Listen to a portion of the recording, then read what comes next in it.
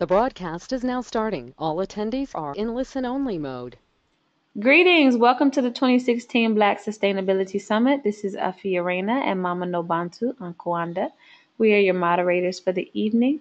Baba Cashawn Myers is on the line. He will be doing the presentation this evening. We will be a little bit longer than our other Q&A sessions, but it is going to be well worth your time. I hope you all have pen and paper ready and you have come with questions.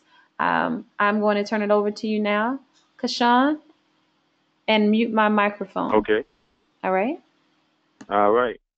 Okay. First of all, I hope everyone can hear me. Greetings to those out there. As I said, my name is Cashawn Myers, and I am the Executive Director of an organization based out of Atlanta called Habesha Incorporated, which stands for Helping Africa by Establishing Schools at Home and Abroad. And our organization is a Pan-African organization that cultivates youth leadership in youth and their families through 5 major areas, which are cultural education, sustainable agriculture, entrepreneurship, holistic health, and technology. And the main purpose behind our organization is to reconnect people of African descent with their culture, their historical heritage, and to help in this repair process for all people of African descent. So we've chosen those ways of going about it. Since 2002, our organization has been functioning. And I have had the pleasure of being at the leadership for that time and seeing the growth of Habesha nationally and now internationally as our work has taken us to the African continent to continue as bridging these gaps and healing as we move forward. I know everybody was on mute, Raina, but I wanted to see if I could get a little feedback from some of the other people who are online, or if there's a number of how many are online. Just get a few questions. Really, I just wanted to ask who was online, and then are there any particular things that they're interested in learning this evening. As I said, I'm actually en route. I'm in DC. I'm en route to a place where I can get internet connection. So right now, I'm talking via the phone, but I wanted to hear from some of the participants, if that's possible, Sister Rain. I know I think muted yourself, but is that possible? It is possible. I will open up the mic and go down the line. You all can introduce yourselves and speak about what it is that you're interested in. If you don't speak, you can always type it into the question box or raise your hand. Adrian, I'm going to start with you. You can just simply greet and then share what it is that you're looking to gain from the presentation.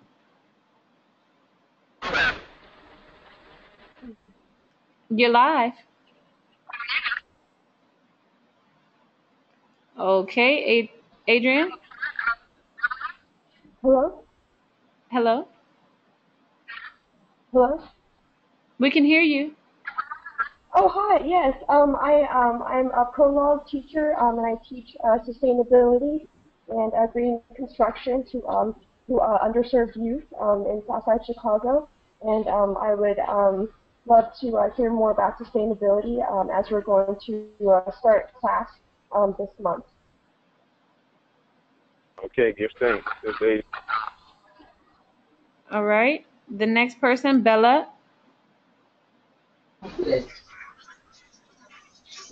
Greetings, we can hear you.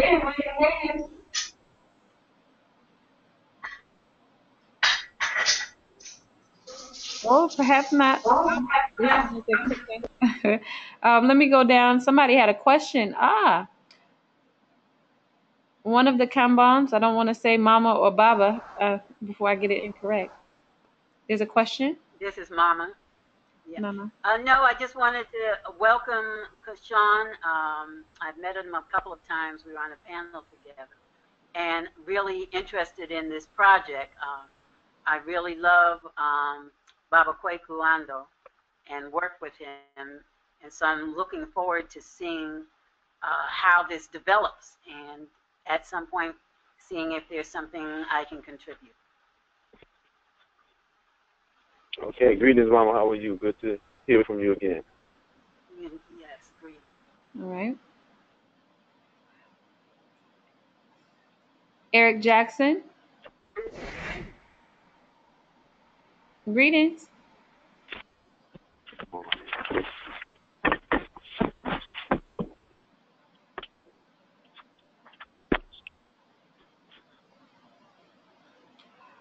I'll keep going down the line. Serena?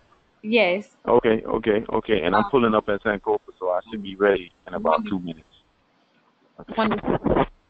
If anybody has a, there we are, Ras Selassie. Here you are, unmuted, brother. All right. All right, sister.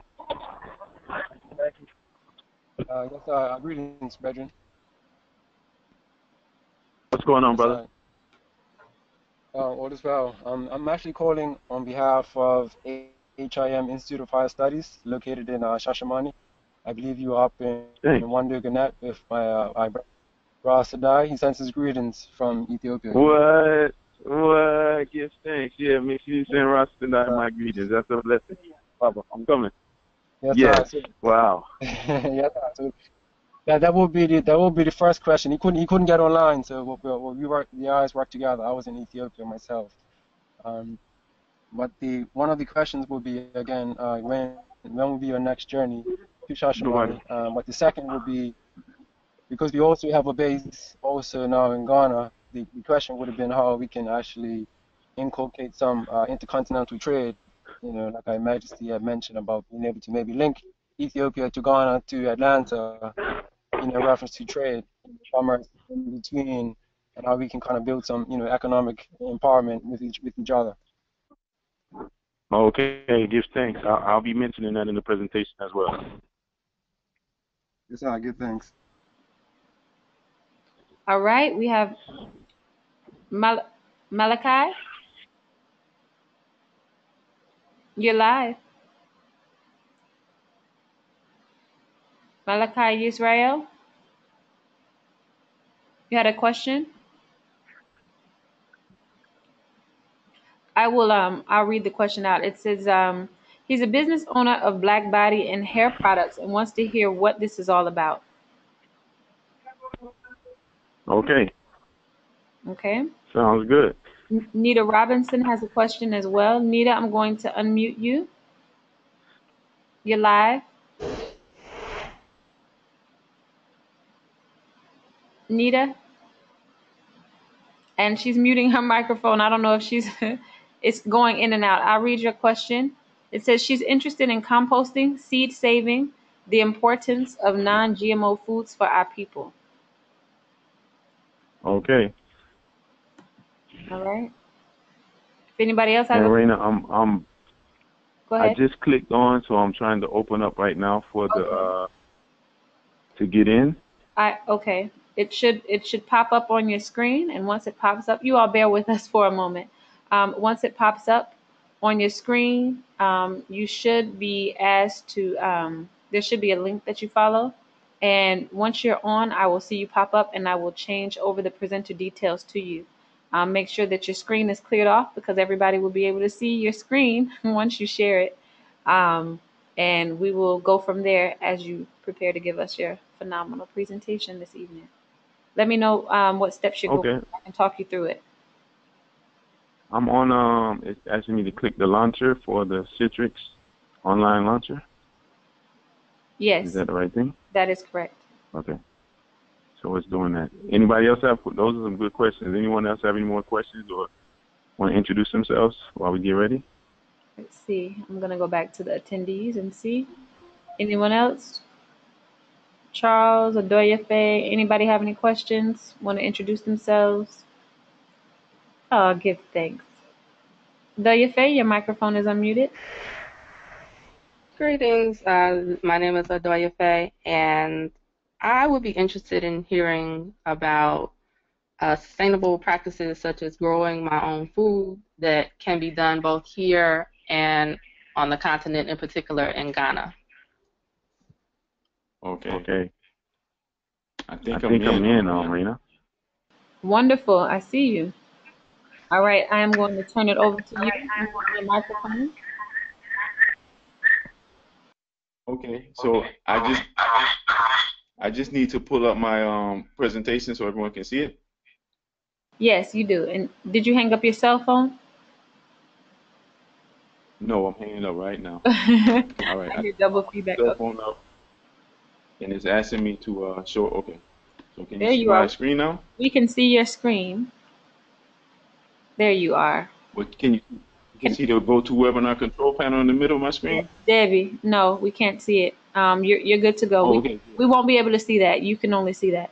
Um, Okay, perfect. All can right. everybody see and everybody? Everyone sees it. Yes. Okay. All right. Well, we're in the mix. So I give thanks. I would love to hear from anyone else who is on the line. If you just want to introduce yourself briefly, that would be great. There's one hand that If just. not, we'll get started. There's one more, and then we can get started. Sister Denise. Yes. Hey, Brother Cashawn, this is Denise. I'm in civil engineering, and ultimately, my area of focus is sustainable engineering or engineering sustainable communities.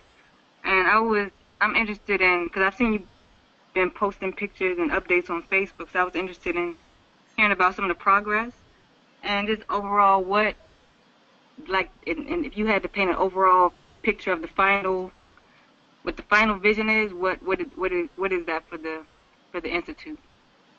Okay. Those are definitely some questions I'll go into. And I'll kind of get started just briefly again, reintroducing myself, talking a little bit about the organization before I go into, the institute and this initiative that we're putting together. Some of you may know of our work. We've been doing programs for youth in the metro Atlanta area and in the U.S. For about 10 years. One of our most well-known programs is called Black to Our Roots. And Black to Our Roots is a youth leadership and rites of passage program that focuses on community service, fundraising, and connecting our youth with their cultural heritage. It started off as a year-long program in 2004, where we took 5 youth and 2 adults to Ghana, West Africa, after going through this year-long rites of passage training. Now we have gone from doing it every year, from 2004 to 2011, to now we do every 2 years, and we've included both Ghana and Ethiopia in the travels. And the youth study for 2 years, reconnecting with their African cultural heritage and really rebuilding and repairing our relationships as African people throughout the diaspora. So we've been doing Black to Our Roots since 2004. Additionally and simultaneously, particularly in the metro Atlanta area, we do a lot of work around urban agriculture, sustainability, and really connecting what we say is our culture, which the first culture is agriculture. And by the way, I'm actually here in Washington, D.C. At the famous Sankofa Books and Cafe. If any of you can do a hand raise on your screen, on your click, if you've seen the film Sankofa. Well, I'm actually here with at the studio and cafe that Haile Garima and his wife Shirikiana started in D.C. Had the pleasure of being with him, but I'm here for another meeting. So it's powerful that I'm here for that. And then actually one of the mottos that we say, there's no culture without agriculture. I always tell people that's not my motto.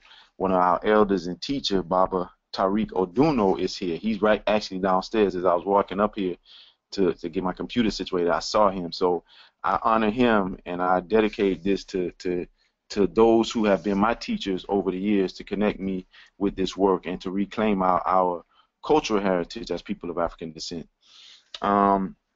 So that's a little bit about, Habesha. Like I said, we've been doing urban agriculture in Atlanta since 2003. We have 3 main programs that we do. We do the Sustainable Seeds program, is where we teach math, science, health, and nutrition to youth, K through 8 mostly, some K through 12. But youth through the garden, through growing gardens, through growing food, eating nutritious plant-based foods, connecting with our cultural heritage through the food, and understanding and understanding why we use food as medicine. Additionally, we have a program that we started in 2011 called Habesha Works, which is a business training program in urban agriculture for adults, where we're teaching adults about growing their food, but also the business opportunities that's available with that. Those who are in the Atlanta area, we are recruiting for that program. We'll start our new class in April, so if you're interested, definitely check out the Habesha website.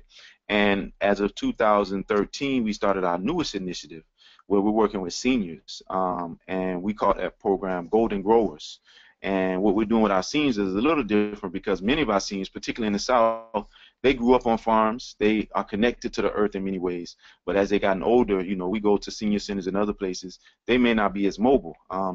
So we bring opportunities for them to reconnect with the earth and to share and learn and to build and you know, just to commune with nature. And we found that it helps with their quality of life, you know, as they're able to get out and be more active and have the therapy of growing food and caring and nurturing for something. So those are some of the initiatives that we do with Habesha. I literally about 20 hours ago got back from Ghana, and so that's why I'm a little it's a little disheveled, and I apologize for anybody who came on. I think Thursday I was supposed to be doing another presentation. I didn't have good internet access in Ghana, so I wasn't able to make it.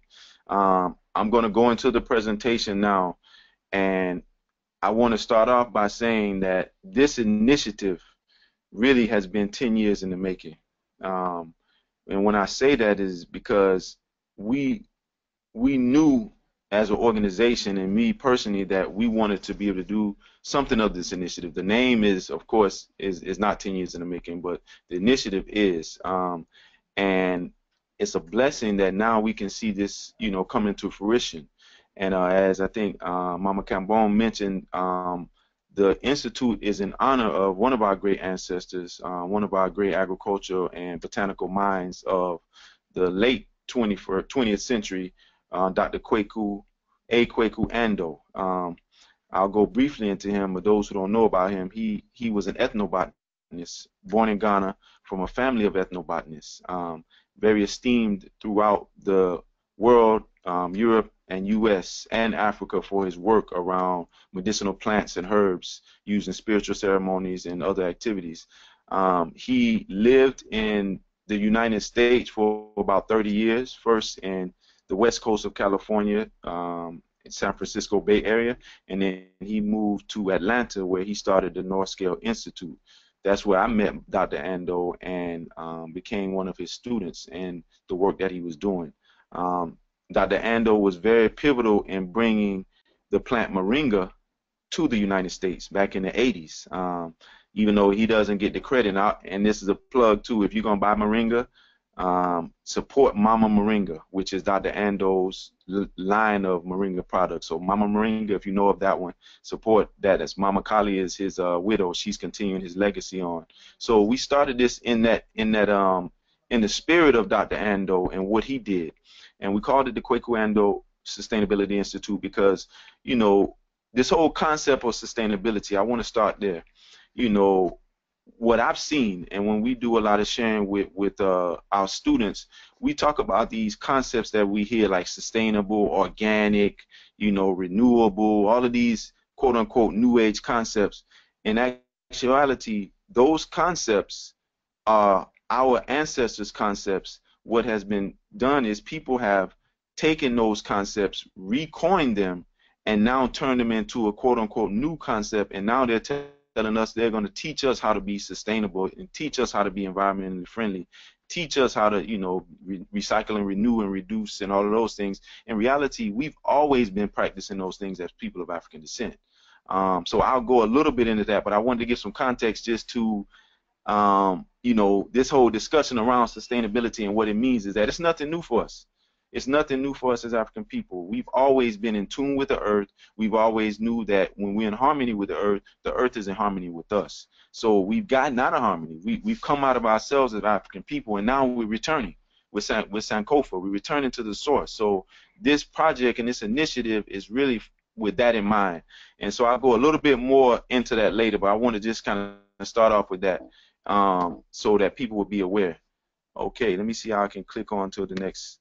All right, so a little bit about what we do. You can click some of the videos when you get a chance for those who can pull up the presentations. But I mentioned Habesha Works, I mentioned Sustainable Seeds, I also mentioned Black to Our Roots. And every year we have an event that we do called Organic Fest, which is a festival that really highlights and promotes people who are doing work around organic living, healthy living, active living, positive living for people of African descent. So these are some of the things that we've been doing. And since 2003, we've also hosted Organic Fest with other organizations being in support, thanks to Mama Nabantu and others who supported us over the years to make the Organic Fest a success. The next page that you see is very powerful. you can read what it says, but if you look at this picture where you see this, this is a book to the left, written by a student, as you can see, Summer, who traveled with us in 2014. And when she came back, she wrote a book about her journey. Now, she traveled to both Ethiopia and Ghana. We spent 25 days, and we actually, our motto was 25K in 25 days. So literally, over a 25-day period in 2014, we had youth from Atlanta that traveled 25,000 miles through land, air, and sea as a part of the Black to Our Roots program.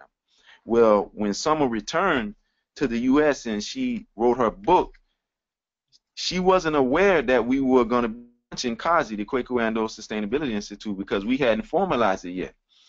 But lo and behold, which I took as a sign from the creator and from the universe that we were in line, is that the picture that she chose to use for her book cover is the same picture that is the walkway and the road in the village where we're developing KAZI at. And that mountain you see in the background is Mount Afajato, which is Ghana's tallest mountain, and is located in the village of Liatewote. So when Summer handed me a book that she had written, first of all, she didn't tell us that she was even going to do a book. It was like she wanted to surprise us. So that was a pleasant surprise to see that she had written her own book with the help of the Apex Institute in Atlanta, but also that the picture she chose to use was the picture in the village where we were going to be developing this institute. So I always want to just talk about alignment and how things work together. I thought that was very, very much aligned. Talking a little bit about this village, where we're going to be building at.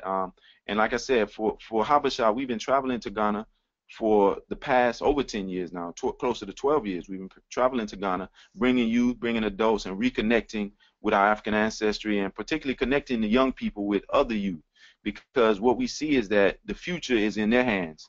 And as we can make the African diaspora and the Pan-African community closer through the use of internet and through the use of some of the other resources we have, you know, we're traveling more, this is going to be a very powerful resource. So this village where we're developing the institute is located in the Volta region of Ghana, which is, if you look on the map, it's the easternmost part of Ghana, and actually Liatewote, it is on the border of Ghana and Togo, near Lake Volta.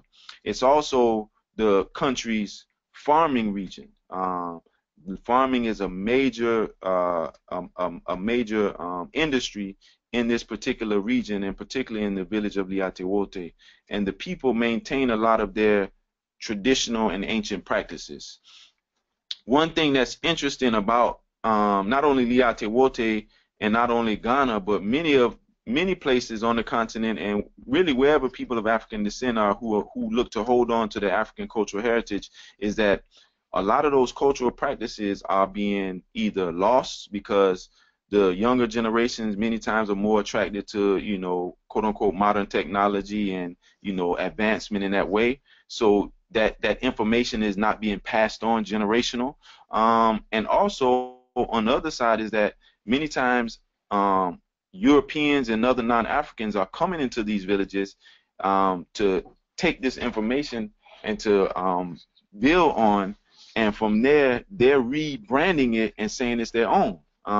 So we find that happening, that people, you know, as we've seen, you know, for centuries have taken our ideas, our intellectual property, used it and reclaimed it as their own. So we saw that there was a need for a project to be for us and by us as people of African descent to reclaim.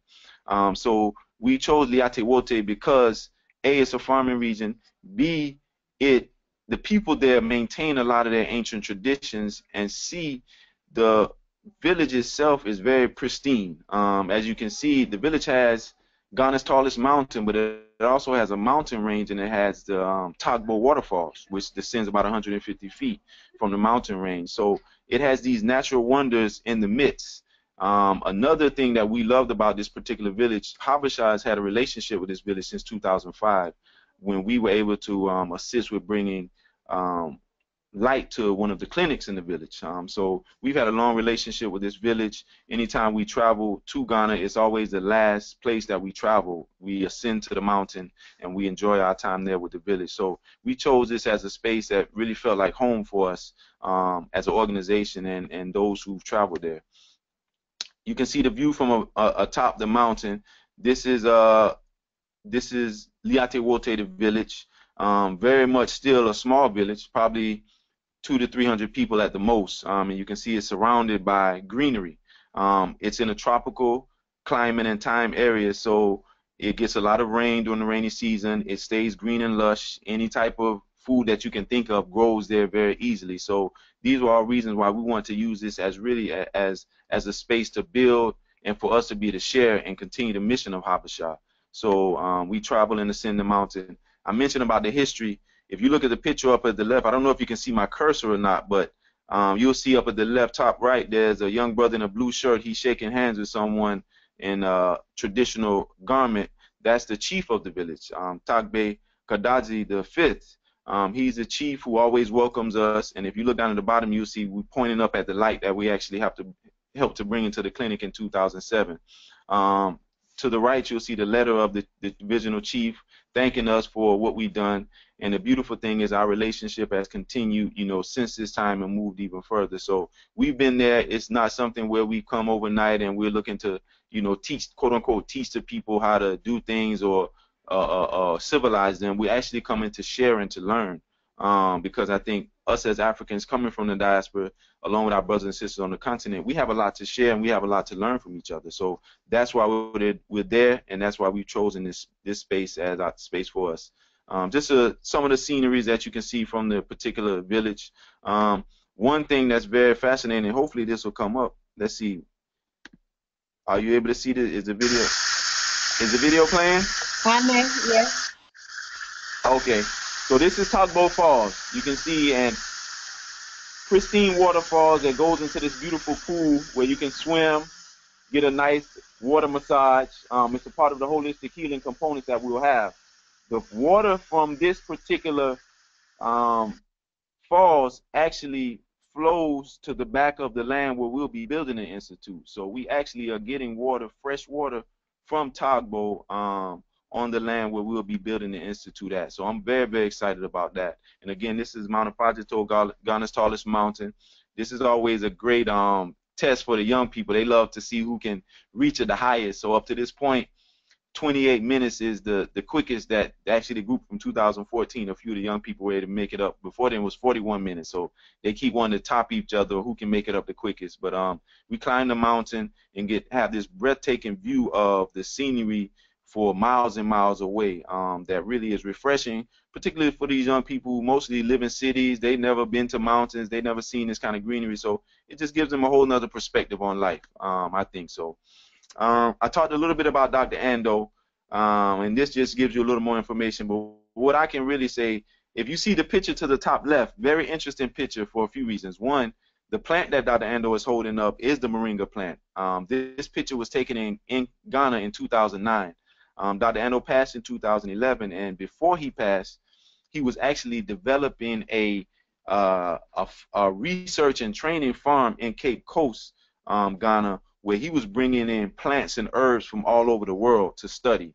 And so we met him, and the group of the youth met him then, and he shared with us some of the work that he was doing, and also inspired us, particularly the young people, because of the passion that he had with what he was doing. And I love that picture because Dr. Ando, of course, if you look on his head, he's wearing a Malcolm X hat.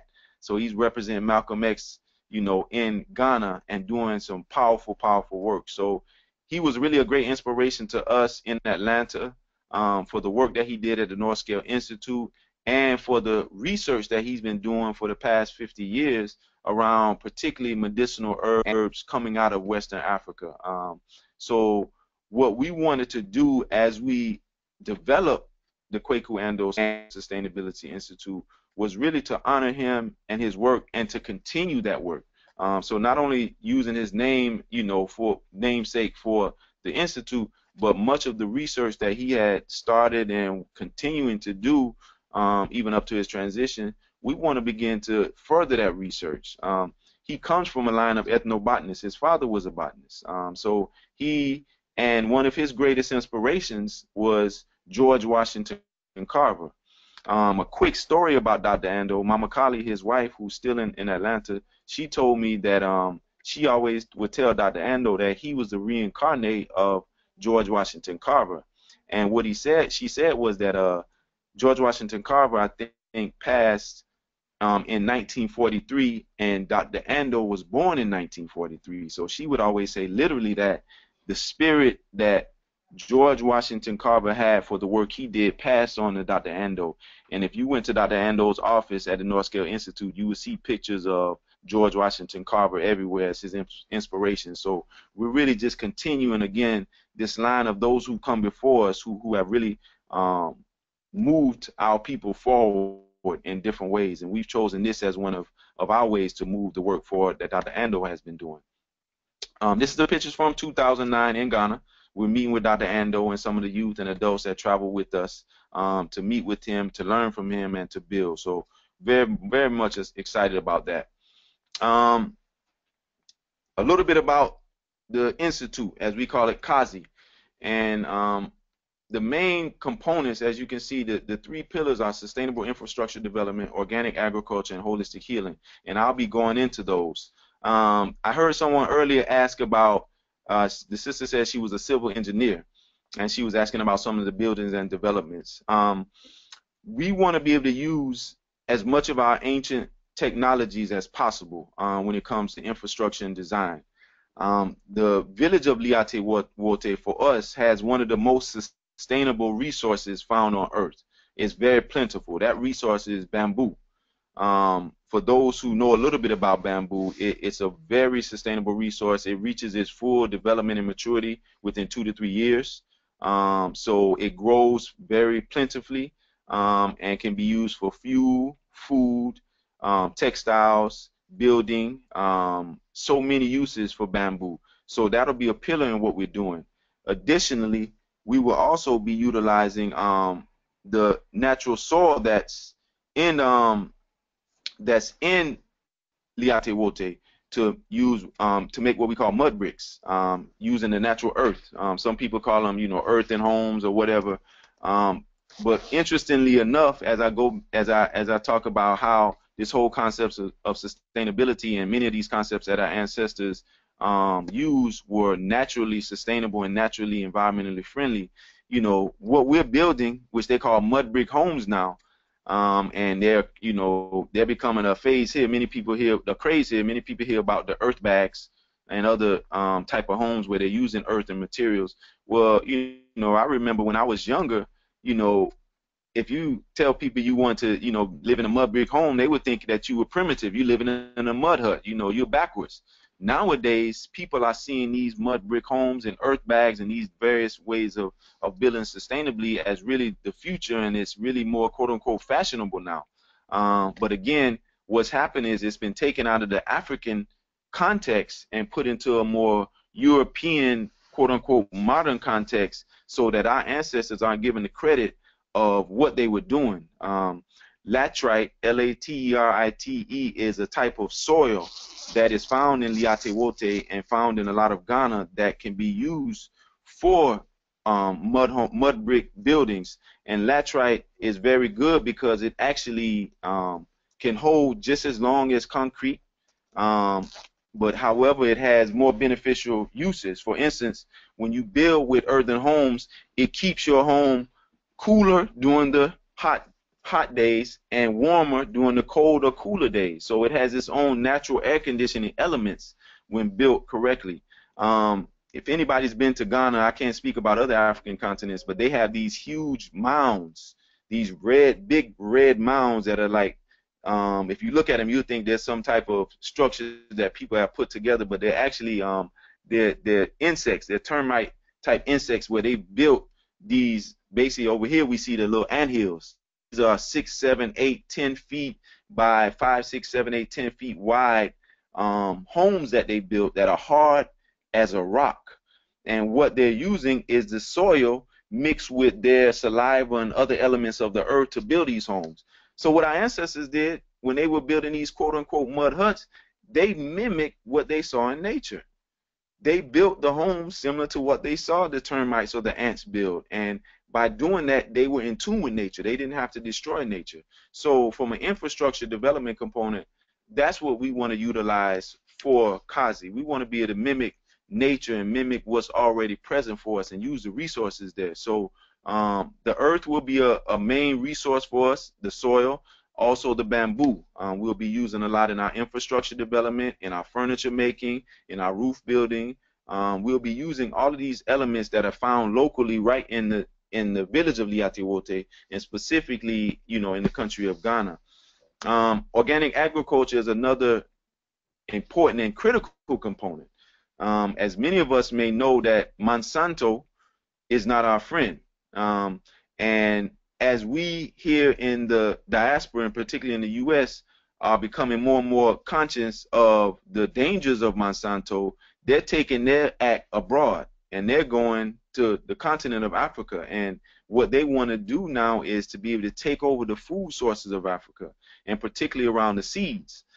So many of these companies like Monsanto and other biotech companies are going into Africa, and they're offering aid.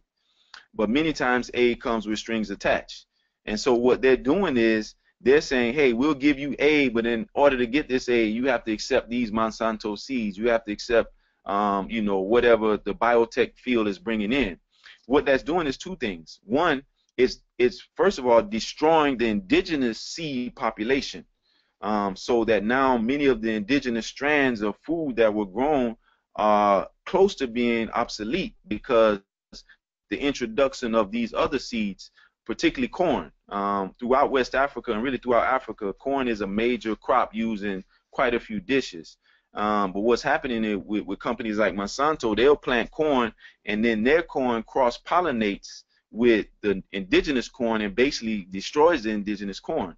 Monsanto has also been suing companies and suing individuals who have farms that cross-pollinate with the GMO corn, and they're suing them and taking over their farms. So it's a hostile takeover. So we know that organic agriculture and maintaining heirloom and good quality seeds is very important.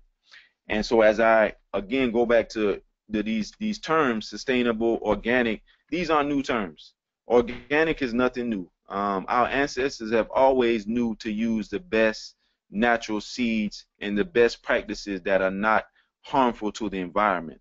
So what we're doing is we're just reclaiming many of these technologies that our ancestors have used for thousands of years that may be getting either pushed to the side by newer generations coming up or taken over by those who are coming in to steal our intellectual property, and we're reclaiming those.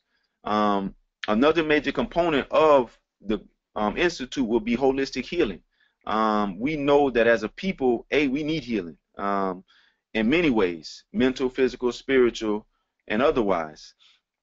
The beautiful thing about Dr. Ando, he's done a lot of work on holistic healing, particularly around plants and herbs. So we're going to be continuing that research that Dr. Ando has done around many of the herbs that are healing for us to help us with our issues that we have as a people, both in all of those areas of health. We'll be using this through developing, the first phase is our 4-acre site in Liatewote. On this site, we will have trainings, we will have lodging for those who are interested in coming and learning. We will have opportunities for what we're calling residencies for those who want to come for extended period of time and learn about the initiatives and practices that we're doing. And we will also have opportunities for groups, both youth and adults who want to come to see what we're doing, to learn, to build, and to get an idea of how to maintain and sustain communities in a positive way. One thing that I'm excited about what we'll be doing is that many brothers and sisters from the U.S. and the diaspora are interested in repatriating to Africa and returning.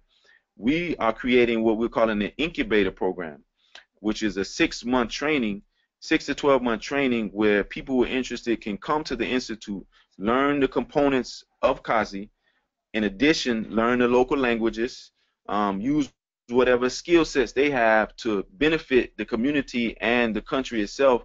And after this 6 to 12-month time where they've learned the language, learned these skill sets, and been able to travel and see Ghana and know which areas connect with them, this is a launching pad for them now after that 6 to 12-month period to be able to, live and either choose a piece of land that they want to, purchase or access, or have some way to transition into actually living in Ghana. So we are creating this institute as really as a hub for knowledge sharing, both Africans on the continent and Africans in the diaspora, in a way that what we call a sacred space.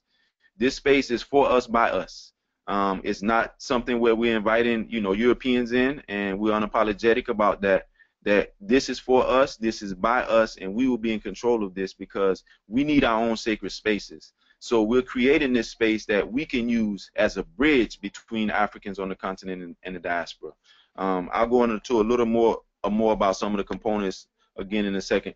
This again is now, if you can see, if you look back to the book, you can see this is now the mountain and this is the road. Anyone who's traveled here, this is an iconic road. If you look to your left and your right, you're going to see bamboo on both sides of the road. And that's bamboo that is harvested for using for fencing, using for building and otherwise, but it's so plentiful. Sometimes I tell people that when you have resources right under your nose, you don't appreciate them as much. And what I mean by that is bamboo is really kind of considered in Liate Wote and all over Ghana more so as the poor man's wood. If you don't have wood to build or create a fence, you use bamboo because it's so plentiful. And so, just on an interesting side note, when I was just left Ghana and we were in Liate Wote, we'll be developing with some of the youth in the village crafts and designs that can be used, that can be built using bamboo. So we want to create an economic viability opportunity for the youth of the community to use this resource that grows naturally in their village, that they can make all kind of crafts with. So I showed them a short video of some of the things that are being made with bamboo, from furniture to houses to even clothing, and they were, amazed and inspired to see that this resource that they have and take for granted, people all over the world are oohing and ahhing over it because of its value and because of its use. And so what happens again, I think for us and anyone who's been to the continent, the West has such a draw for nations that are not as developed from an economic and infrastructural perspective. People want to come to Europe, come to the U.S. There's a draw, and so us as Africans who are coming from the West, we actually have an opportunity to influence in a positive way. And what I mean by that is that when we come from the West and we talk about the value of bamboo, it makes those brothers and sisters who actually have these resources, it makes them feel a little prouder, because they feel like, wow, we have the knowledge of this. We may not have utilized it as much as we could, but it makes them, hold their chest up a little higher to know that, what, there are people who value the things that we have, because for so long Africa has been valued and underdeveloped in many ways. So we're coming to reverse this trend. This right here is a basic rendering of the Institute for Phase 1. If you can look at some of the legend, you can see some of the designs that we'll have, and I'll show you some components later. This is kind of a basic general guide. What we're actually doing is right now we have some of the youth who have traveled to Ghana and been to Liate Wote through the Black to Our Roots program. We have one youth in particular, Jama. He's an artist. So we're having him, we gave him this general template, and now he's actually creating the design for the spaces and what the buildings and infrastructure will look like, because we wanted to have our youth on this side incorporated in the design, as well as our brothers and sisters in Liate Wote to be a part of it. But ideally, somebody saying something? This is Afia.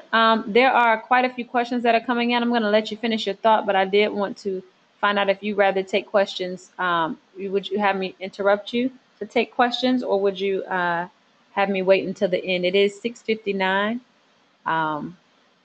thought I would just let you What know. time? Tell me how long I have till. I would like to definitely take questions. I There's, can speed up this part and then we can ask more questions. well, Or the good news is there's nobody else after you, so it depends on whenever people are ready to go home and sign off. okay, So you have, but I want to be respectful of your time too. So there are questions that have come in, and I didn't know when to stop you because you have such great information, but I didn't.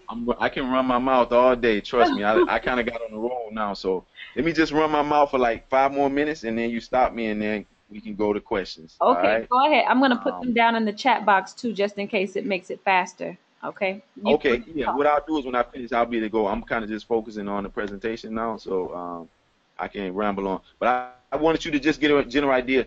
So, and I want to say, I'll say this and then I'll kind of how we want to the vision behind the institute, and this is phase one, but the vision behind it is this will be a hub where brothers and sisters from the continent and brothers and sisters from the diaspora can come together to learn, to share, to build, and to heal.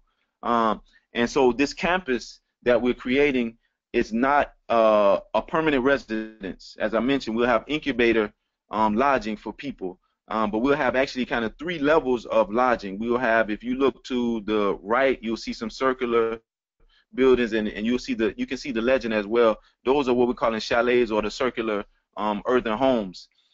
We have some that'll have 2 bedroom, and we have some that'll be studio. We also have what we call a guest house. And any people who've traveled to Ghana or other parts of West Africa will know that many times when you're traveling in versus hotels, people have what they call guest houses, which means that it may be one house that people have rooms that they rent out. So we'll have guest houses for people to come and they can, stay on a short-term basis if they're passing through or if we have different events. And then we also have camping facilities where people who want to be at a camp, we'll have tents and things of that nature where people can camp and begin to gain this experience of being in this space.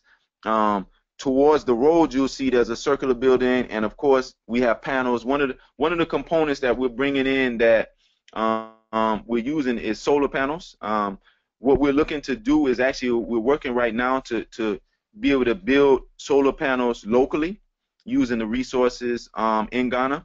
And we're also working with some brothers and sisters out of Atlanta called Direct Sun. It's a black-owned solar power company. We're looking to partner with them as well. So we'll be bringing those elements in. But in the front will be like a community pavilion where we'll have events, activities that we can share.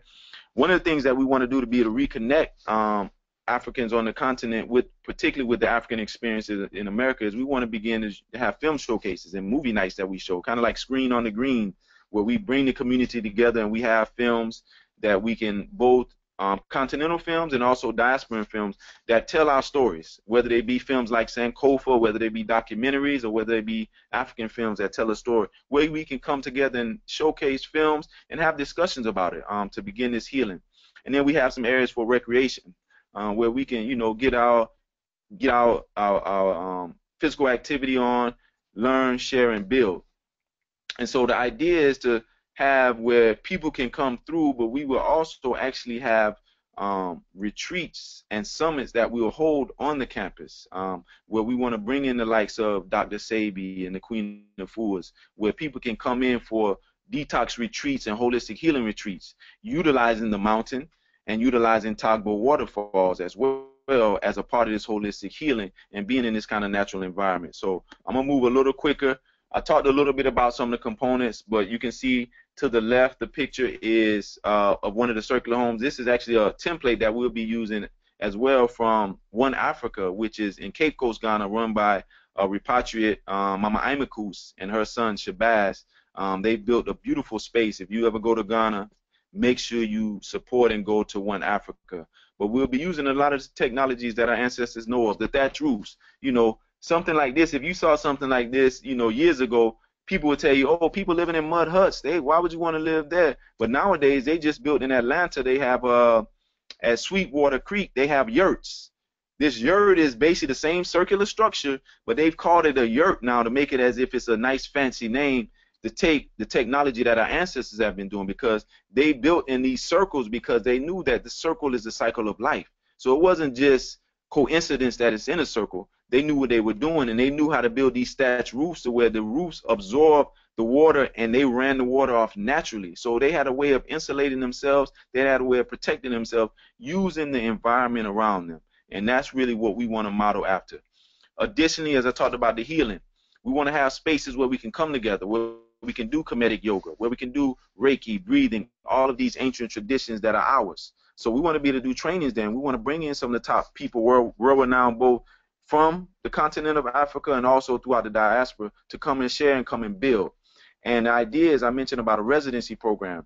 When we get our site fully developed, we want to be able to every year have 2 to 3 young people from Ghana and 2 to 3 young people from the U.S. that come in for year-long residencies where they get training on all of these components, very intense training, where we bring them in to do this residency and they learn, and now a part of what they're learning to do is to share this with others. We haven't gotten a name for it yet, but what we're doing is it really is it's taking what something like the Peace Corps wanted to do, but really is not doing for us. So these people can come in, you can get training, learn, take that training out and share with others in the community, and also now take what you've learned and go on, whether it's in Ghana or other places in the continent or other places throughout the diaspora, where you can take what you've learned through this 12-month training period.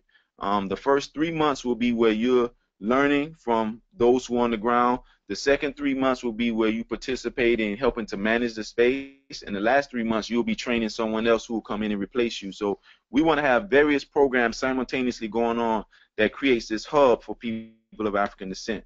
And then organic agriculture, that's something we do here with Habesha Works. We're looking to do similar programs there. We actually are also currently right now actually building our satellite site, which is in the eastern region of Ghana. It's actually about a half an acre, where we'll have a guest house and we'll be doing some organic gardening at the space.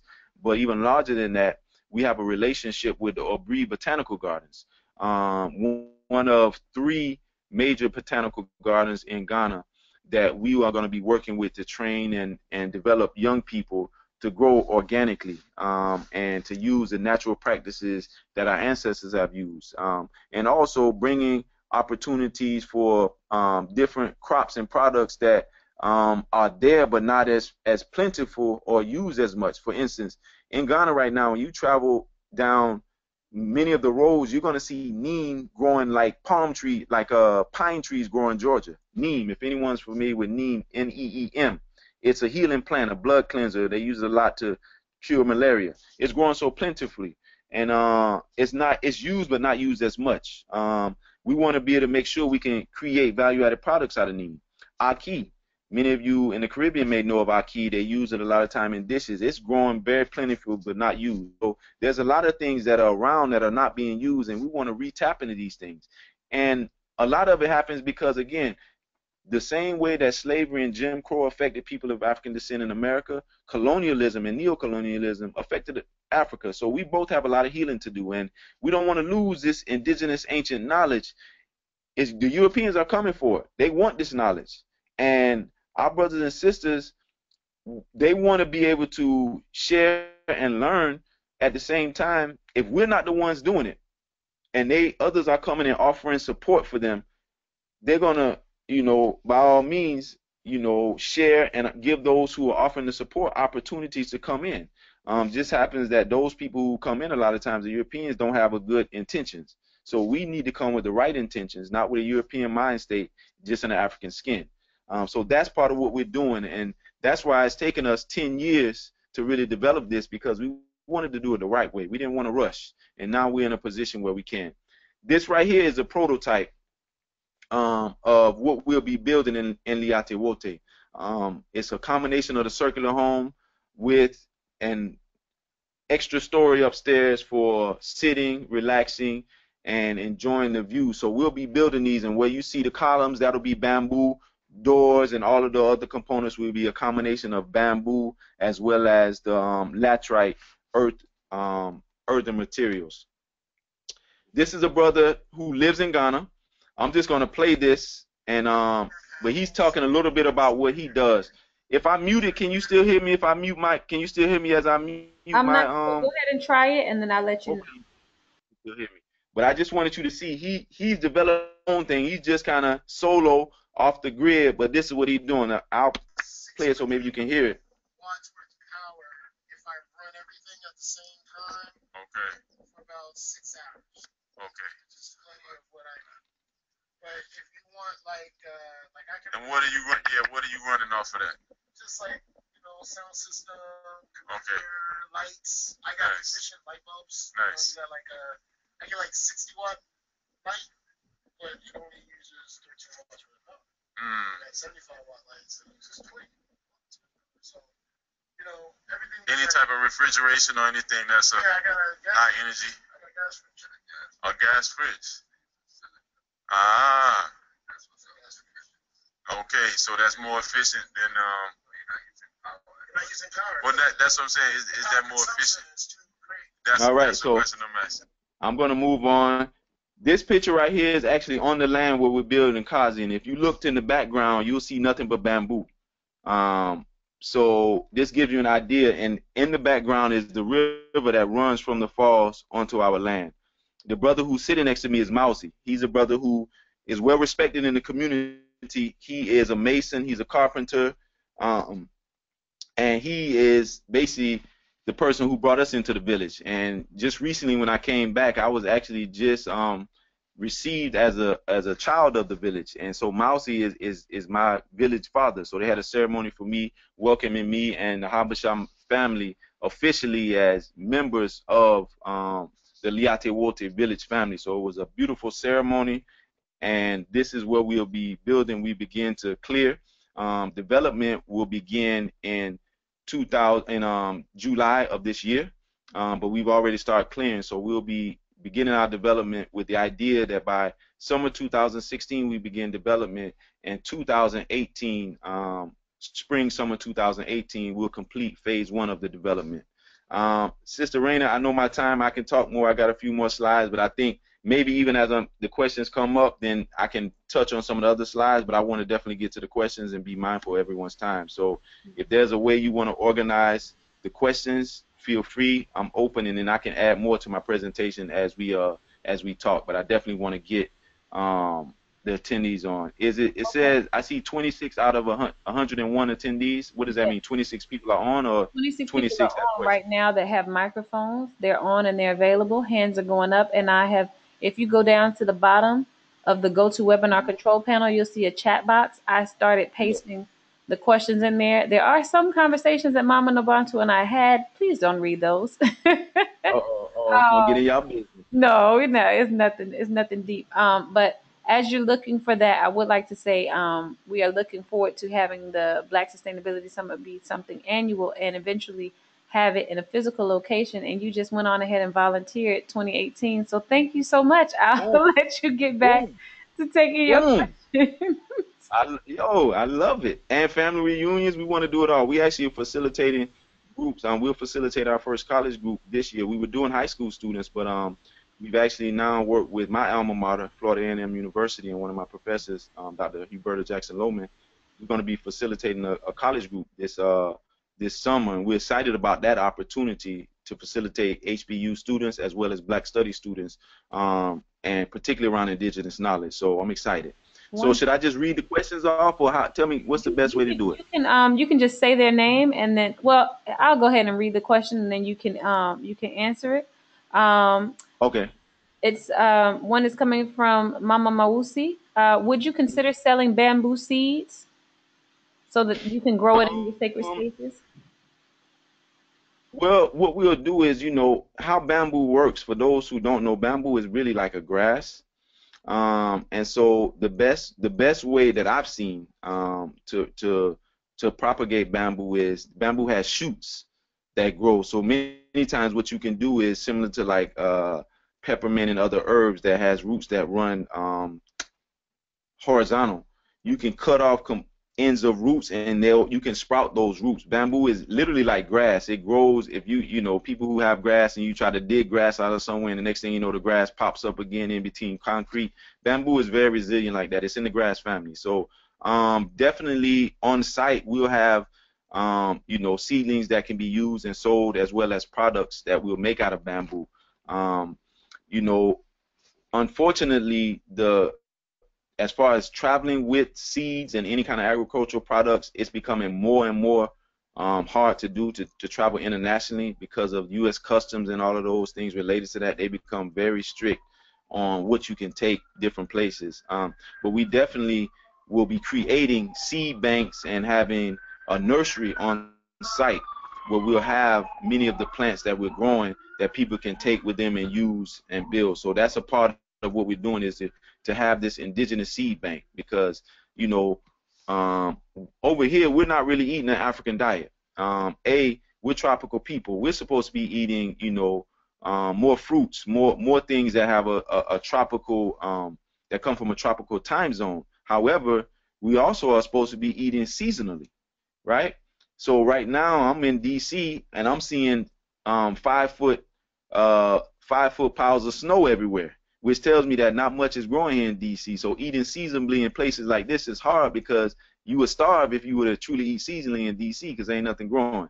But we can try to eat as close to what our ancestors ate, and so those are some of the things that we'll be doing. And it's a lot of indigenous products that we'll be growing that many people don't know of, but they should know of. Some people might have heard of soursop, right? If you Google soursop online, it is saying that soursop can help cure cancer, right?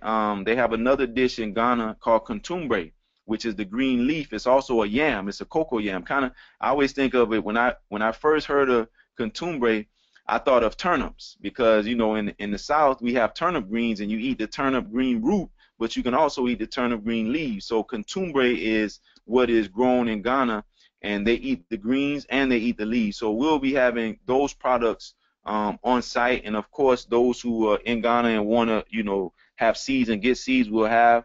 Those who want to travel internationally, we have to talk about that offline, because there are some ways, but we don't want to tell all of our business through the internet.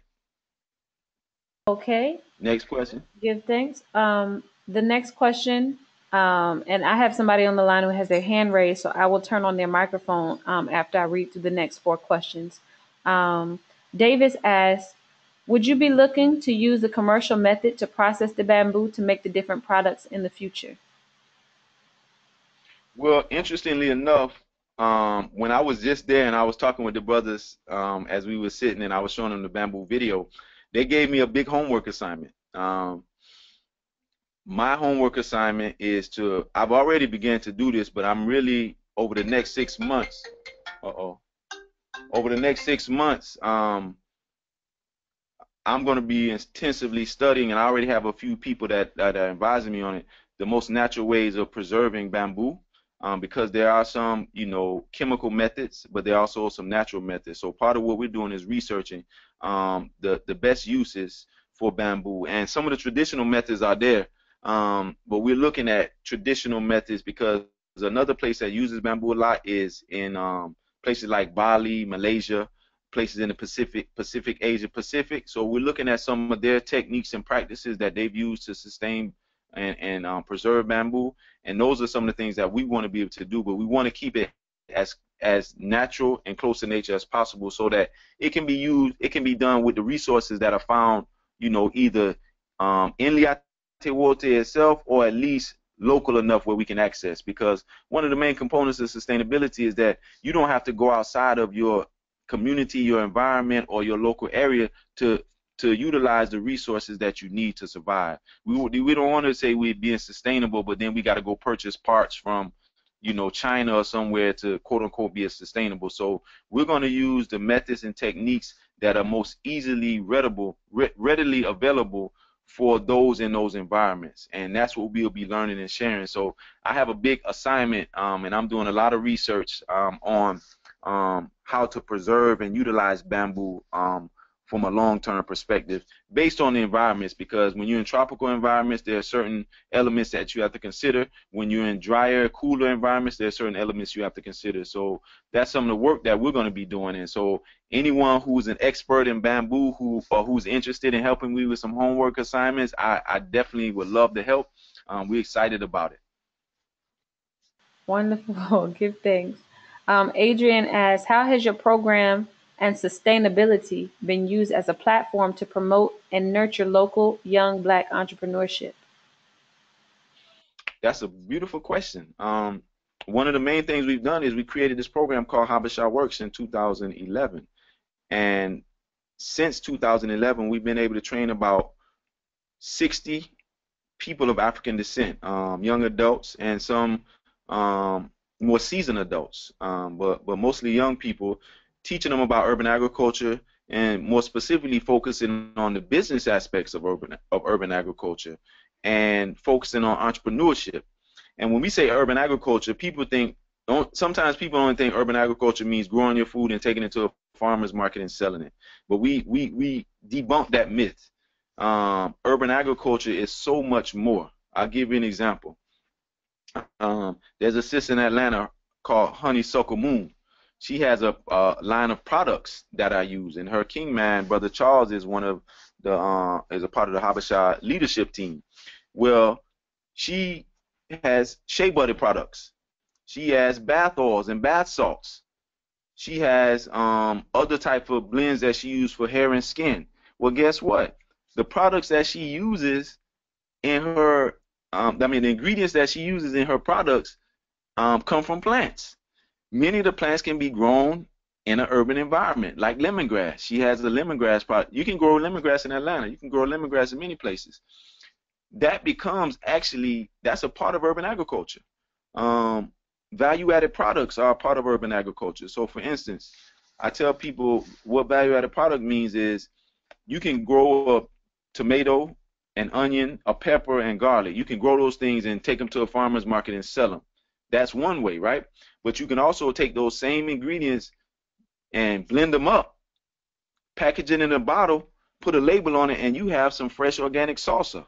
That becomes a value-added product. That means that's something that you've created that brings more to economic revenue to you based on you creating an additional value for it.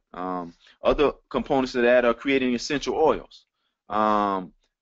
We can grow peppermint and we can sell peppermint, but we can also distill peppermint and make peppermint oil, which we know essential oils are very precious.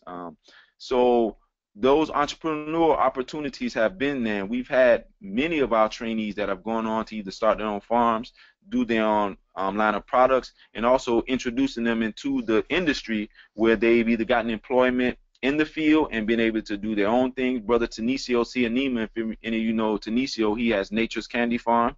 He's one of our students. We have Brother Ed Wood, who has Gumbo Gardens. Fresh to Health is another organization that does a lot of work around urban agriculture. So we're really about promoting entrepreneurship, really about promoting these skills to where we can feed ourselves and create this network to where we become dependent on each other and creating our own communities as what we call food security or food sovereignty. Oh, beautiful. I fully agree. We are coming up on time, and I would love to keep it running, but I'm out of town as well, and I'm gonna have to run. But I'm gonna open up the line for Angela because she's had her hand up. Adoya Faye and a few others. The questions are in the chat for you. Cashawn, I'm going to take this one caller and have her come in and then allow you to answer the next questions as I'm getting ready, and then I'm going to have to end the session. Please go to the schedule page on blacksustainabilitysummit.com and follow the instructions to reach out to Baba Cashawn, and we will make sure that you all stay connected. Let me go ahead and turn it over to Angela. Excuse me. Angela, you've been unmuted. Angela, I actually do not have a question. It was a great session. No question. So obviously I did not. There. Is my hand down? Your hand is down. I'm going to turn it over to Ish Time. Thank you. Ish Time, you're unmuted. Or you've muted your own phone. One way. Okay. Maybe she didn't mean to do it either. I'm going to go ahead and take Ras Selassie has his hand up as well. Greetings, Brother Yon. Yes. Okay. Yes. Greetings, Brethren. How you doing? Again. Thanks. Okay. I have a couple of questions, but I'll just run them off. Just as we're reasoning. Questions would be how can repatriate, okay, get citizenship in Ghana. What are you making at the institute? And that could be utilized for trade. And again, I mentioned earlier, how can we build the trade links between Ghana, Ethiopia, and the diaspora? The last part would be actually having to do with collective land purchases in Ghana from the diaspora. Are there any programs that you know of that people who are coming from the West actually can get collective land in Ghana, so when they come across and repatriate, they can repatriate to their own collective, land. They can work and settle together. You understand? Yes, yes. And you some real good questions. And again, I didn't get a chance to go through all of the presentation. I would share more. The first question about the dual citizenship. Um, that's something that's a process in motion. Mama Imakus, which I mentioned earlier, she's been in Ghana for about 30 years, and I actually just met with her, and she gave me some information about dual citizenship. It is possible to get dual citizenship. What's happened right now in Ghana, that they had this whole initiative called the Joseph Project, which was modeled to encourage particularly those who were of Ghanaian ancestry who had left Ghana to return. And so that was a whole component of dual citizenship. However, many of the Africans from the diaspora have been pushing to broaden that scope of what dual citizenship looks like, because many of them say, well, we weren't necessarily born in Ghana, or we can't trace our lineage back to Ghana, but we know that our ancestors were taken from the Western Coast, and we want to be able to re-enter. So that's been a push, and honestly, it fluctuates based on the political party. When President Rawlings was in, he was very supportive. This was in the 80s and 90s. He was supportive of that. It hasn't gotten as much momentum in the past few administrations. However, there is an ongoing push now to allow dual citizenship to come in. Rita Marley, who has a base in Ghana, Bob Marley's widow, she just received her dual citizenship to Ghana. So it's a slow trickle, but there are some requirements. For instance, you have to be in the country for at least 5 years. You have to have some type of business or doing some development that contributes to the country, and there are a few other requirements. But I actually just got the documentation from Mama Imaku, so that's something that we'll actually be looking to share more. There is an African American Association of Ghana, and there's also the Diaspora Africa Forum that is headed by Dr. Erica Bennett. She is basically has a diplomatic mission for the AU, so she's kind of like the AU branch of the diaspora, if you will. She's doing work around that as well. They're actually in Ethiopia right now for Economic Summit. Her and some others like Dr. Desta Magoo, who's also doing a lot of good work in Ethiopia. You probably know of Mama Desta. I know she's Cashawn Myers a lot. She's the one who brought us to Ethiopia. So that's the first question. The second question is, we actually have a product line that we just began to promote here in Atlanta. We have a line of liquid black soap that is made in Ghana. There's a brother who is a repatriate who's been living in Ghana since 2000 and who actually received us when we first came. Has been developing this product using coconut oil and the cocoa pod, developing an all-natural product. So we actually now have our own line of black soap, liquid black soap, that we are looking to promote. And really, this will be the first kind of component of Kazi as far as with the sustainability. I think I gave Rasadai a bottle of it the last time I was in Ethiopia as well. So that's one of the main products that we'll be continuing to use. Cocoa is, everybody knows cocoa for chocolate. Ghana is the second largest producer of cocoa in the world, next to Cote d'Ivoire, Ivory Coast, which is right next door to Ghana. Most people use it for chocolate, but there's so many other uses for cocoa. And particularly cocoa grows abundantly in Liatewote, the village that we're in. A lot of cocoa farms. So we're looking to continue that initiative and utilizing the black soap. And there are other products as well that are available. We will more than likely be in Liatewote and at the Kazi site Our main focus will be on bamboo-related products, whether it's furniture, arts and crafts, and other uses of the bamboo. A, because it's so abundant, and B, we see this as an opportunity to create a niche for the community that they can have some economic sustainability. That's a piece. Another component is another question you asked about the collective land purchasing. There have been a few entities and organizations that have purchased land collectively. FIHANCRA, some of you may know of FIHANCRA. It was started several years ago, probably about 20 years ago. Baba Cashawn, your Mac is gonna go to sleep soon if you don't plug it in. We can see that on your screen. I don't know if you plugged it in. I couldn't even see that. Thank you. Let me see if I can get my laptop plug. Hold on. No worries. And while you're looking for the plug, I would like to remind everybody, I'm typing in your questions and he will answer them. Hold on a second. You got it? And I'm actually getting ready to have to sign off in about 5 minutes. Okay. All right. I'm plugging it up. So anyway, yeah. So FIHANCRA is one organization that had gotten land some years ago from some of the chiefs in reference to Africans returning, and the land is there. However, there has been a little bit of controversy with the land. In particular, two elder sisters who were from Detroit and who had been living on the land were killed last year. And without going too long on this call, there was some challenges before that led to some of this that still have to be worked out. And what I would say is that there are opportunities to collectively purchase land. However, what I can say and why we started with even just the 4 acres that we started with, it's a quote from Haile Selassie that I always love to quote that gives me a perspective on what we're doing. And the quote is saying that it is more effective to efficiently exploit a small tract of land than to lay claims to a vast tract of idle land. And what I mean by that is that that many times people will go in and say, hey, I want to have 100 acres that I'm going to use and I'm going to farm up. And they may only use a half an acre really in reality because it's more than what they expected. They may not be farmers. They may just have been able to purchase 100 acres because maybe they got it for $2 an acre or something.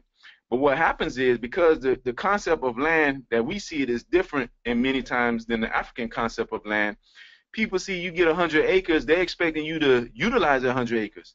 But when you have 100 acres and you just saying it's my land, and then the next thing you know, that land is just laying fallow, nothing's happening, nothing's growing, people say you're wasteful. Why would you just have land and it's being wasted? So a lot of times when people buy a whole bunch of land and don't use it, it actually creates a bad rapport.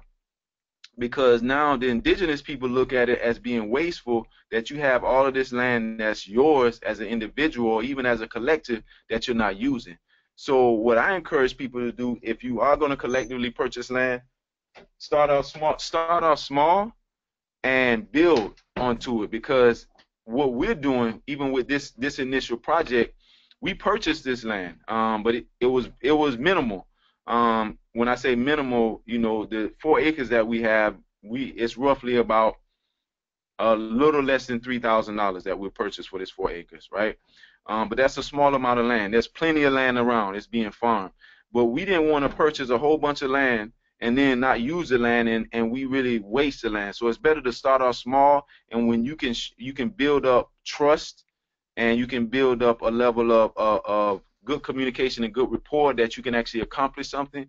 Land can be given or bequeathed to someone. And so I always encourage people to start off basic versus trying to be grand. Unless you're used to farming 15, 20 acres, don't go in and buy 15, 20 acres just to tell people, oh yeah, I got 15 acres in Africa. Because the people in the US say, wow, you got 15 acres in Africa, but then the people on the continent looking at you like, yo, you got 15 acres, but you wasting 14 and a half of it. You know what I mean? So I always encourage people as we go, we have to make sure our mind state that we really take as much of the European out of our mind when we go to Africa. And the reality is, I'll say this even for myself, we are Europeanized whether we wear African clothes, have an African name or not. When we live in this society, we're Europeanized. There are certain things that we have to we're going to eventually have to cleanse out of ourselves as a people, because we come with a certain Western mentality, regardless of how quote unquote Pan-African we are. And so I think that's one of the ideas around this concept of land. I think a lot of people who go to the continent mismanage land, because they, in the U.S. we're not used to acres and acres. We got our little half-acre plot with our house on, and we manage that. But we now think we're going to take 10 acres, and we don't know how to handle 10 acres. So there are opportunities to collectively get land. I would just say be mindful when we do that we're not just buying land just to say we have it.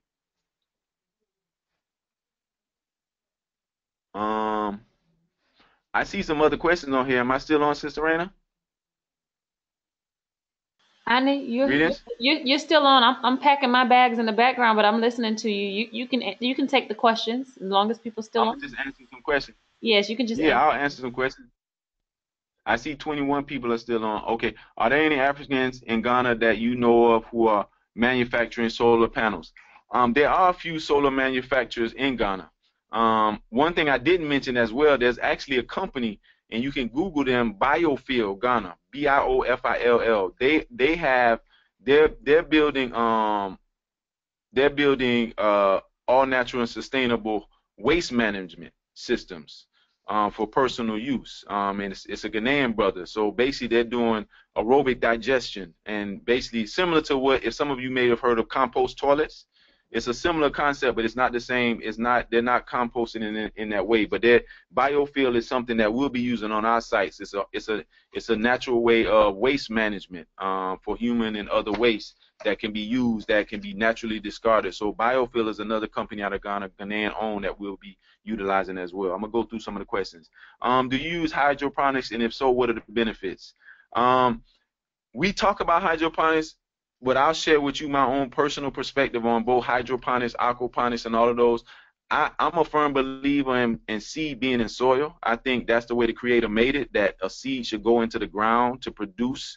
That's what Mama Earth is here for. I believe in the masculine and feminine principles of life in all aspects, whether it's man, woman, and child, whether it's seed in the ground. So I am not a big proponent of hydroponics because I don't think that's the natural way, and I'm big on doing things the way our ancestors did it. But I know in some cases, if you have not much land, hydroponics may be a way to go. So it's not that I'm against it from a practical perspective if that's all you have. However, if I have an opportunity to plant seeds in the ground versus do hydroponics, I'm going to plant the seeds in the ground, because I think there's a spiritual component of seeds growing in the ground that we can't mimic through having water or other forms of medium for the seeds to grow in. So we really promote more the basic elements of agriculture. And hydroponics to me is not, it's not on that basic level. So I know people who do it, and it's a craze now with aquaponics. I'm not a big fan of either one of them, to be quite honest. Another question, is there a way to invest in your collective and purchase a plot? So again, like I said, on the actual campus of Kazi, we won't have land for purchase, because it's really temporary and transitional space for training and learning and research and that sacred space. However, we definitely have connects to get land in various regions where we are. There's opportunities, and to invest in our work, you can go to our website, www.habashainc.org, to learn more about us. We're on Facebook. If you type in the Kazi Project, you'll see more about it. Also, my information, you can reach out to me. My email is info@habashainc.org, and also you can check out you can also give me a call at area code 678-760-1252. Are there any other questions? I'm trying to see if I see any other questions. I think, is the brother Eric still on? Eric, I think you text me. I was trying to read your text and talk at the same time, but I figured I'd just ask you if you was still on the line, and I could holler at you. Okay. Looking for Eric. What's his name? Maybe he's not on. I got a text from him. It's a brother I met some years ago. He texted me. He was listening earlier. Oh, Maybe okay. he got off. I think he may have got off. All right. Any other questions? Nothing from what I can see. If they do, they know how to reach out to you. either via phone, via email, or via our process that is listed under schedule in the event that you all did not get a chance to write it down. Thank you so much. The number is typed in the chat section. You are getting thanks from a lot of different people, and somebody would like for you to post contact info on the. Would you go ahead and just email that to us, and we will continue. I'm so sorry I have to run, but the session has been phenomenal. Hopefully we can get the audio set up and we can upload this to the site for your full presentation when you get the opportunity. We'll connect offline at a later date, maybe later on tonight or something. I know you're still traveling too, but we give thanks to you. Thank you so much for the Q&A session. I'm assuming everybody's clapping in the background. You can't hear them. Okay. But I typed That's in what's your up. information. Clapping. Okay, and I guess we're going to go ahead and close out the session. Give thanks. All right. I appreciate it. Peace. All right, peace.